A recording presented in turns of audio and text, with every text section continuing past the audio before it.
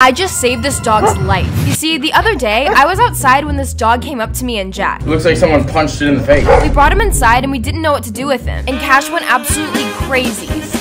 Yo! Oh no! What do we do now? So Jack went back outside and started asking some neighbors if they knew anything. You guys have a dog? That little pug? Not your dog? Since we couldn't find his owners, we decided to put a sign on the door, just in case his owners stop by when we aren't home. Putting Jack's phone number on this so that they know to call him. Hopefully he doesn't get mad. We left and still, no one's come to pick him up. You want a dog? You need a dog? Hey!